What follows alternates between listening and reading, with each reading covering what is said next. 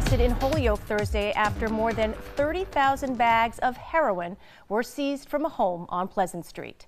Holyoke Police Captain Matthew Moriarty say detectives seized over 34,000 bags of heroin, approximately 258 grams of suspected cocaine, and more than $38,000.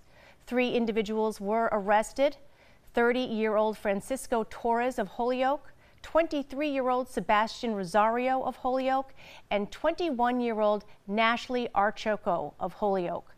All 3 suspects are facing charges of trafficking over 200 grams of heroin and cocaine. Torres is also facing charges of possession of a Class A drug and possession of a Class B drug.